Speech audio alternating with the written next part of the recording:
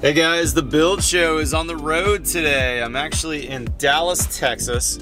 It's about a 3-hour drive from my home in Austin, and I thought I'd bring you along for a vlog day. I'm attending Builder Trend University downtown here in a little bit, but before I go to that, I'm visiting a builder friend's job site where he's got a beautiful custom home going in a gorgeous downtown neighborhood called Highland Park.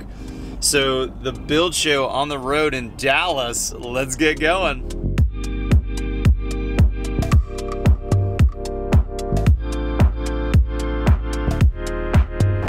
Good morning, Dallas.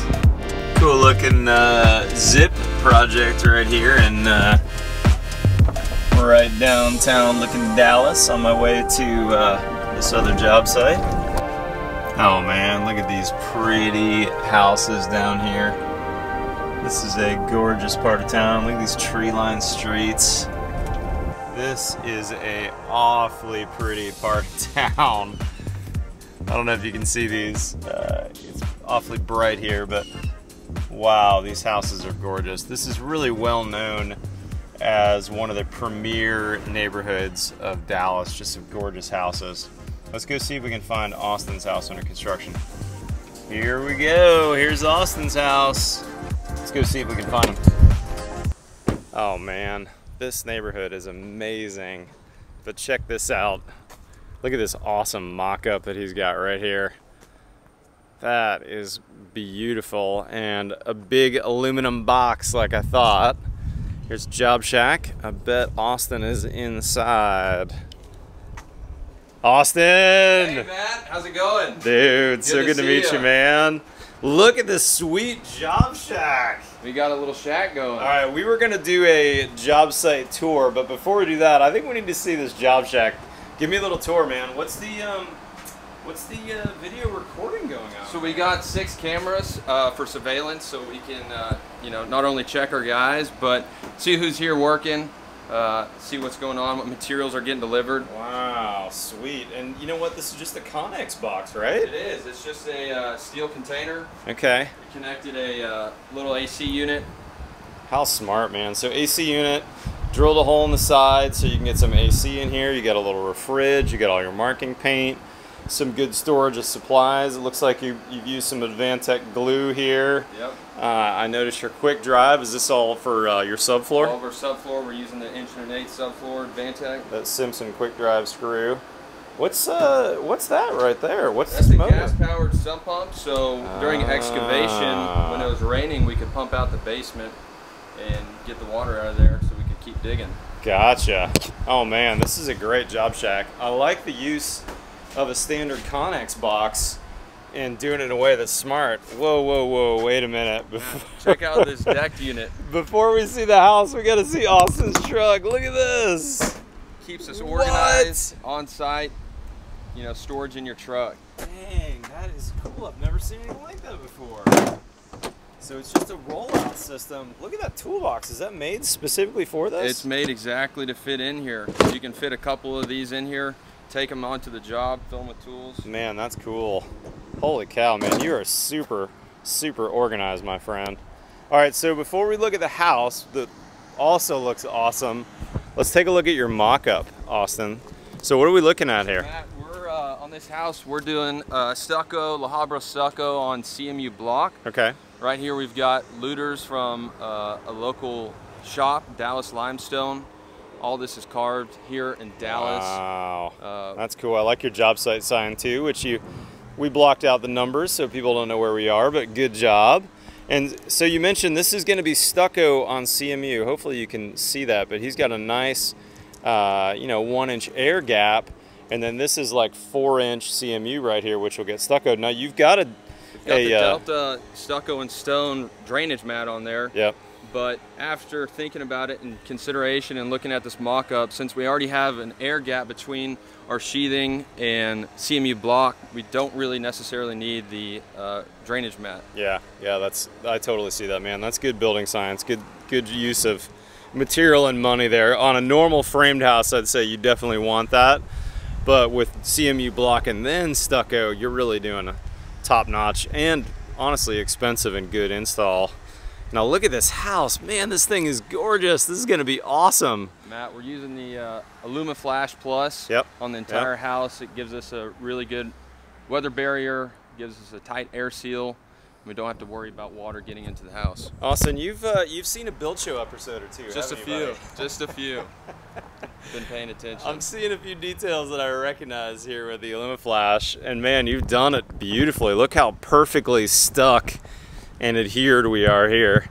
I mean, that's the beauty of this system, isn't it? That once you put this on, it's stuck. Not coming off. Now, did you use primer on this thing too? We did, of course. We used our primer and got our overlaps about 4 inches on every edge. Okay.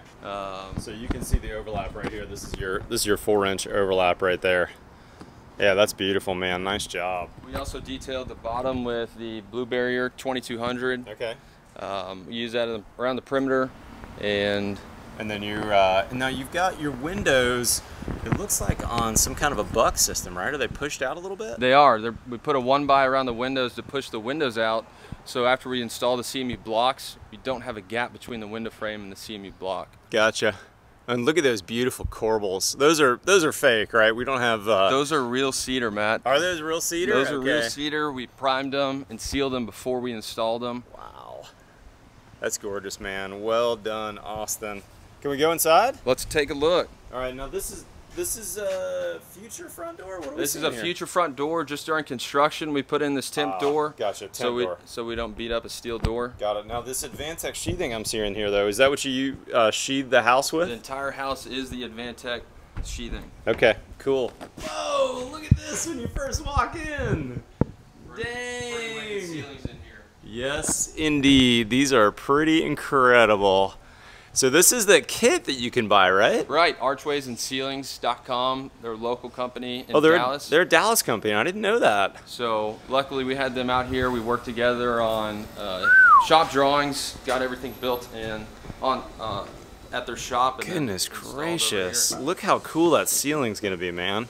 I love seeing your string lines everywhere too. That's great. Pulled those for light cans. Yep, so you're all in alignment. And then you can see the back of his sheathing, but the other thing you're noticing right away, these aren't standard 2x studs, are they, Austin? No, Matt, we've got all what do you got LVL here, man? Studs in the entire house. Oh my gosh. Did you see my house that I built in Austin with all LVL studs? I did. We're doing pretty much the same thing over here. Wow. So this is which product? This is their Boise 2x, well, most of the exterior walls is going to be a 2x6 LVL. Okay. But some interior walls are framed with 2x4. Correct, yeah. But you're framing those also with LSLs, aren't you? LVLs. Or I'm sorry, LVLs. LVLs. Yeah. So laminated veneer lumber, LVLs, just for anybody who's watching and doesn't know, that means the stud is basically like a plywood stud. Right. Which means that, Austin, we're super straight, right? We're super straight, we're super strong. Yeah, and super strong. You can expect this house to last a long time, don't have to worry about any movement. Yeah, and the other thing I love that you've done is super strong, top-notch materials, but you've also got a bomber waterproofing on the outside. We do. So you've got no issues with water coming in. And if you're watching this and you're not in Texas, be cautious about that AlumaFlash Plus. That's really a southern U.S. product because it's zero perm. Man, this is great. Now I'm seeing your windows are strapped, Austin, rather than the typical detail you see. Matt, we did strap the windows. We also took a planer and took a notch out of the framing so when we install our sheetrock, we don't have any sort of bumps in our sheetrock around all the strapping. Yeah, well done. Now what's this cutout in the floor? We're not slab on grade here? No, Matt, we actually have a full-size basement under here. This is for a see-through fireplace. Oh man. It's steel right here. So you got steel to support the weight of that fireplace. Probably some kind of packaged masonry unit going in there, I'm assuming? It is. It's an isocurn unit. Isocurn, okay. Gotcha.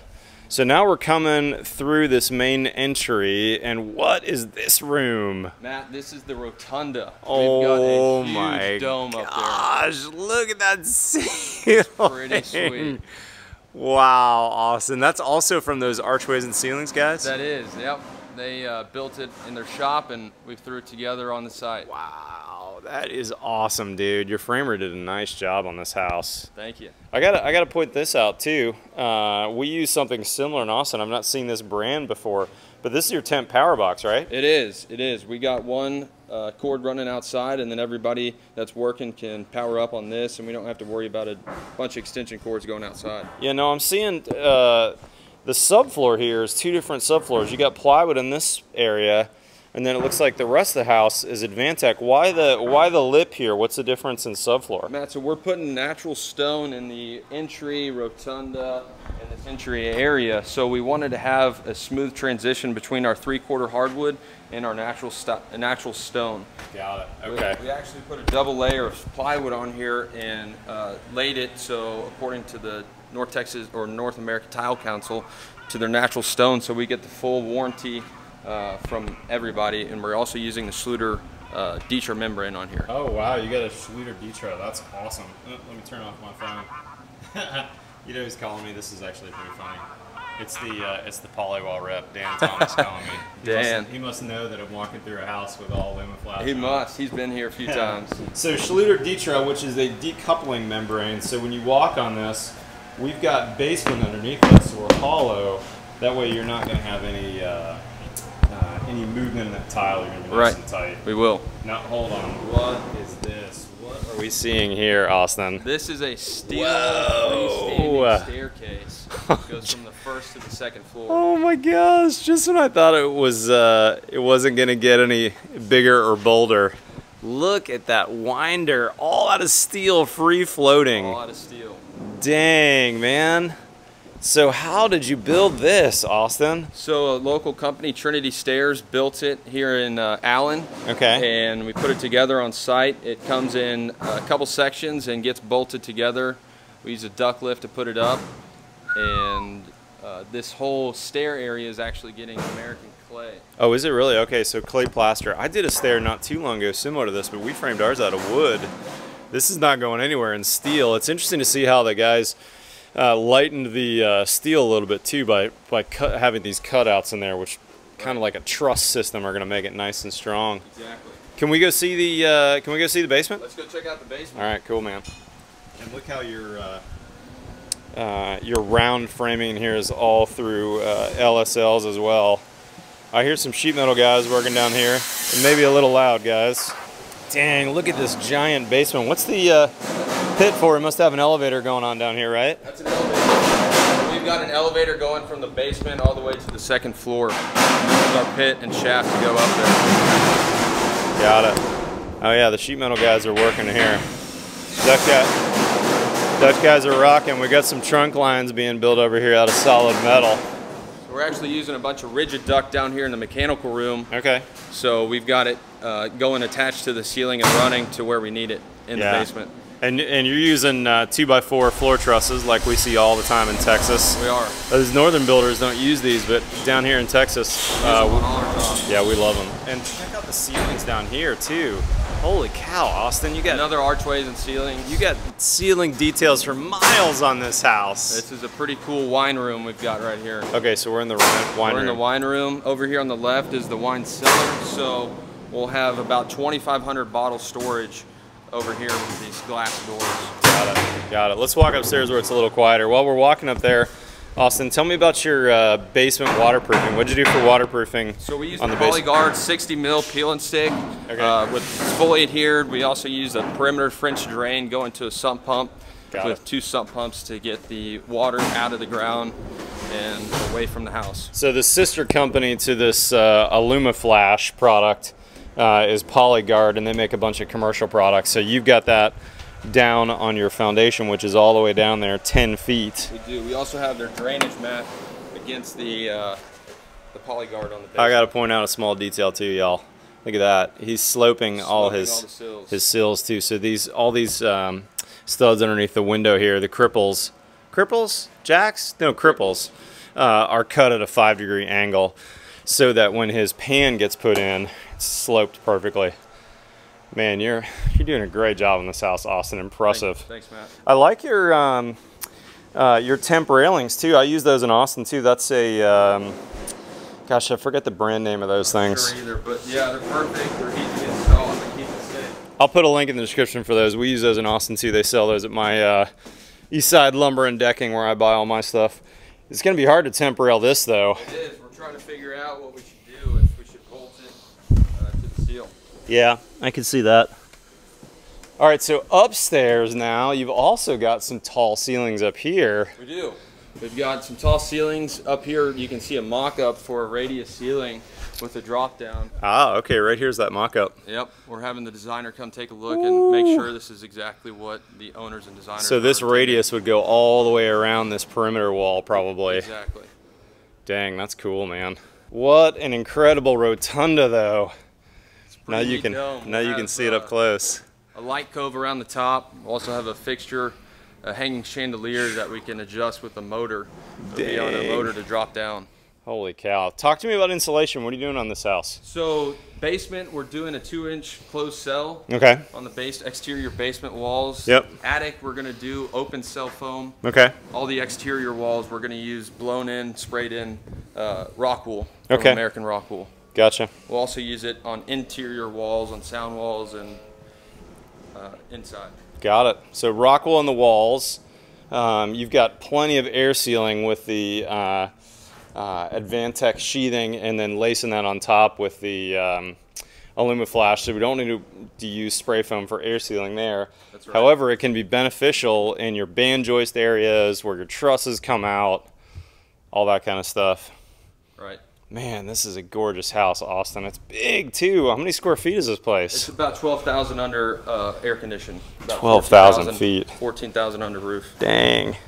Now you actually screwed these Advantech floors up here, right? We did. We used the Simpson quick drive to secure all the 1 inch and 1/8 subfloor to all of our floor trusses. We also used the Advantech blue adhesive, the foam. So that's subfloor glue. First time using that? Have you used it on other projects? We use it on all our jobs. Okay, so you're a convert, I should say. Yes, yes, we believe it works. I mean, when you try to pull up a piece of subfloor that's been glued down, it tears that Advantech up. You cannot reuse it. That's how well it adheres. Yeah, it adheres really, really well. And look at this expansive, I guess this is family room kitchen area? This is a kitchen, great room area. Oh my gosh, look at your job desk too, man. That's a Got giant. all the plans, designer elevations, furniture plans, truss plans. I like it. Everything we need to keep the guys going. I see some primer. Is that the primer you're using on the outside? It is. It's the Advantech, pardon me, the PolyWall blue barrier? It is. No, not blue barrier. The AlumaFlash. AlumaFlash. Right. Yeah. That's the And primer. look at your rollers too. You got some good rollers to roll that down. Got to have the rollers. Smart. And this plan desk, are you just building this on the job site? We're building on the job site. On each job, we'll have a desk about this size. It's enough room to keep a full set of plans and some storage underneath. It's impressive, man. Hey, let's walk outside, but in the meantime, tell us about Nixon Custom Homes. So, how long have you guys been around? Nixon Custom Homes was started in 1989. My father, Alan, started the business, has been building custom homes in Highland Park, Park Cities, and Preston Hollow area for quite a while. So you're second generation builder then. That's awesome, man. I grew up on the job. That's cool. All right, so I'll use my shadow here to point. Look at this. So we've got a copper flashing around our crawl space underneath the inside right here. Uh-huh. We basically notched the concrete around here and put a flashing into the concrete so we don't have to worry about water getting in off of this porch. Man, that's a great detail. So where he's got crawl space, what he's doing is he's cut his copper flashing and let it in. He's got a sealant under there, and then when he puts his stone down, he'll put another bead of sealant probably on top of that, right? Right, yeah, we'll run another bead of blue barrier before we put our stone down on here. Mm-hmm. This copper's tucked up the wall, and we've got it flashed with another piece of AlumaFlash, and then sealed that joint with the blue barrier. Beautiful, man. Love it. Let's walk out the back. I'm curious to see what back side of the lot looks like. So you're on an alleyway here, aren't you? We are on an alley. Dang, this is a tight lot to have dug such a big old basement, isn't it? We did. So Matt, we actually had to drill about 100 shoring piers on the sides of the property before we could excavate, so we could hold the dirt back on the neighbors' properties. Wow. You can see over there, there's some piers sticking up, and they're run down the sides of both property. Oh, so you put those in first before you actually dug the foundation. That's correct. Dang, that was some work. Yeah, they're about 16-foot, 12-inch piers. Oh, and look, we can see your polyguard here now too. Yep. And you've got their Arroyo drain board too, right? That's right. Yeah, that's killer, man. Nice job. So this product here, 60 mil, I think. Yep. Really thick. You've got good overlaps on the seams. Then you've got their drainage board here with has a filter fabric on it, and at the base of that 10 feet, you've also got a French drain system down there too. That's right. Matt, we can't forget our termination bar. We forget that and don't seal that up. Right. We're gonna get water down behind the poly guard. So you're covered with the sealant, but talk to me about a term bar. So you can see a metal. Someone who doesn't know what it is. You can see a metal term bar that gets screwed into the concrete. Okay. And that keeps water from getting behind that peel and stick, because once water gets back there, it's going to lose that adhesive. Yep. And the potential of water getting behind there and leaking into the foundation. Well done, Austin. Look at that. So that's that metal bar he's talking about, which is probably mechanically fastened and then basically glued on. That's right. With a PolyGuard sealant on there as well. That's right. Dang, man, I love it. Let's walk out the back. I'm curious to see what this alleyway looks like back here. What a job site tour, man. There's so much to see here, Austin. There's a lot going on here. You've seen a Build Show episode or two, haven't you, buddy? I have. Big follower. I appreciate it, man. It's fun. It's fun to learn a lot of good things on the Build Show. It's been good watching and knowing you, Matt. It's sure fun to see some good details on other job sites, Austin. Look at this too. He's got cedar jams here. He's cut them at the bottom so they won't rot. Look at this framing in the garage. This is a big old garage. It is. We've got plenty of room for car lifts or any sort of storage we want to put in here. Yeah, car lift. I can see that. Look at this too. This shows off the beauty of those tall LVL studs, right? That stud right there, perfectly straight, even though we're, I don't know, 14, 16 foot tall in here, something like that. We don't have to worry about the framing. And you can see his floor trusses here too, which allow you to run a little bit of ductwork in there, no problem. You can also cross those floor trusses with some ductwork. There's probably a ceiling vent, or pardon me, a floor vent right there. Talk to me about conditioning your job sites. Did I see a big old box out there? You did, Matt. We've got a 5-ton unit on a trailer so that we can condition our job sites once we get our finishing trades in here. You know, you want to have all your materials on site and conditioned to the climate that it's actually going to be installed and used in. Man, you're doing such a good project, Austin. I'm really impressed. It's been fun. So Austin and I are actually heading from here over to, we're a few minutes late, but we've got Builder Trend University downtown Dallas. I'll put a link in the description for Austin's contact info. Follow them on Instagram too. They're doing some great work up here in Dallas. And if I mention anything specifically product-wise, I'll try and put a link on there as well. But let's go see what's happening at Builder Trend U. I'll see you over there. Okay, next stop is the Sheraton. I'm headed to Builder Trend training. I'm a little late. I missed the first session, but I think I'll make it in time for the second session. So let's go see what we can learn about Builder Trend. Just had lunch with Ty and Christopher over here. We're headed to tracking job costs at Builder Trend University. Lunch was actually quite good, wasn't it? Excellent. Enchiladas and fajitas. But the best part of lunch was hanging out with other builders and reminiscing about past clients, past mistakes, past days on production job sites. Recessions, predicting the next recession. Anyways, I'll see you in the next session. Builder Trend, set up their accounts, so on and so forth. So if you guys have any questions about Builder Trend, we're definitely good people to ask. Feel free to stop by after class. Let's get things underway here. I'm going to introduce each of the panel members, and they're going to come up and they'll take it away. But first, let me introduce who's coming up on this panel. First up, Matt Reisinger. He's the CEO of Reisinger. CEO, apparently. And he's making a video as we speak. We're going to actually throw this on YouTube, Tom. So say hi to YouTube, everybody. Say hi to YouTube. All right. Tom, builders are the best people in the world, aren't they not? They are. Best people. Except for you. You're also the best person in the world. That's right. All of YouTube. Yep. Hi, YouTube. All right, I'm going to turn this off. We're going to switch to that camera up there. So Matt, tell us a little bit about the evolution of you and your business. And we were just looking at a picture of you from 2006, and a lot has changed. So yeah, like minus 30 pounds and a better haircut. That's right, yeah. All right, Dan. So for those of you who don't know me, I'm a custom builder down in Austin, Texas. I love these crowds because you guys are, all the conversation I've had so far has been, gosh, my business is dramatically similar to yours in many ways. But we're a custom builder and remodeler. We focus on getting leads through architects in Austin. So about 80% of my business comes from an architect who says, hey Matt, we've got a good client that's interested in doing this whole house remodel or this new home. We want you to come in and interview for this job at the schematic design, which is like a napkin sketch on the project. And we've got our architects trained to call a builder early on in the project and not send it out to the traditional 3-bid system, which always leads to an unhappy client in the end.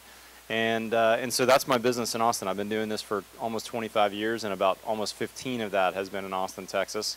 I'm what I would consider a mid-sized builder. We've got 3 project managers, 2 assistants, a couple guys that do labor, some guys who do steel and carpentry work in our jobs, and a small office staff to kind of keep all the balls in the air.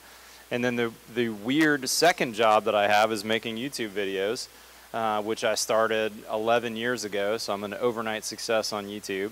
I did it because I wanted to market my business.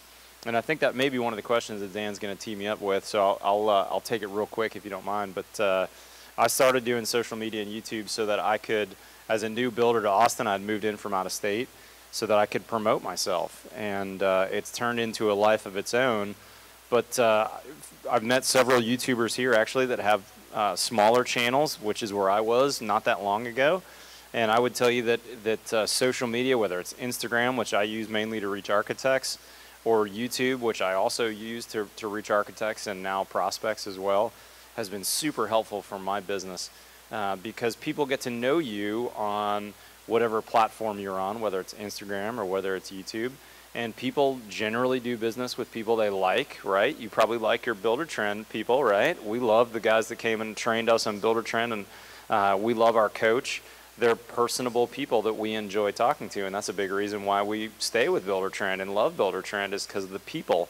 And the same is true with why we get hired as builders, is because people like you and want to do business with you. They're going to be married to you for a year for construction and maybe the next 10 years for warranty or service or remodels or additional work. So set your egos aside is what I always tell people. It doesn't really matter how many likes or follows you get. The key is putting yourself out there so your prospects who will find you can get to know you. Sorry for the long answer, Dan. I didn't even ask you a question, so that was good. I like that. That was good. Okay, y'all, that's about a wrap here in Dallas from Builder Trend University. What a great trip. Easy drive for me in Austin to get up here. However, there was builders from all over the place that came to this training. There was even an Alaska builder that came to this training. These guys did a great job. One day, some amazing training on all kinds of different parts of my construction business and how to use Builder Trend to make my business better. But you know, the other surprising thing, when you get 400 builders in the room to talk about their businesses, you get some great side conversations at lunch and in between sessions, talking about how do you get clients to sign change orders? How do you get clients not to bid with other builders? How do you get them to sign a professional services agreement? All those great things and some great war stories as well. I just really, really enjoyed my day here at Builder Trend University. Big thanks to those guys for sponsoring my videos too. They're a new sponsor for 2020, so check out a link to them in the description. If you're not currently using their software, you should definitely get a demo and find out what these builders have already found out about what a difference it'll make in your business. I've been on them for 2 years now, and it's been a dramatic change to my business. Also want to thank Austin from Nixon Custom Homes for giving me that job site tour this morning. Man, what an impressive young dude. 26 years old, and he's absolutely killing it. You know, I've been doing this almost 25 years, and he's already at my level. Can you imagine what he's going to be like in 20 years? It's one of the fun things about being on YouTube is I get to mentor a whole generation of young builders. And honestly, I've barely met Austin, but I feel like I know him already, and he's certainly watched a lot of my videos and adopted a lot of the techniques I talk about for best practices in building a really well-built house. So what a fun day in Dallas. Time to hit the road, but if you're not currently a subscriber, hit that subscribe button below. We've got new content every Tuesday and every Friday. Follow us on Twitter and Instagram, otherwise we'll see you next time on The Build Show.